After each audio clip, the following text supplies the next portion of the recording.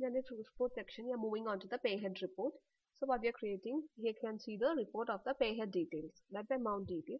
So here I am selecting the payhead name. So I can select according to the type and the name also, and I am searching that. So payhead name, the specific name and the type is selected. That is the deduction. So in the payhead report, you can see the payhead name and the type is deduction. So if you want to do any addition thing, just move on to the payroll section. So it will direct it to the payhead. So here I can just create the new name, type and narration accordingly. You can create a new payhead and double clicking onto it, you can edit whether it's addition or deduction. So it will be reflected in the report section.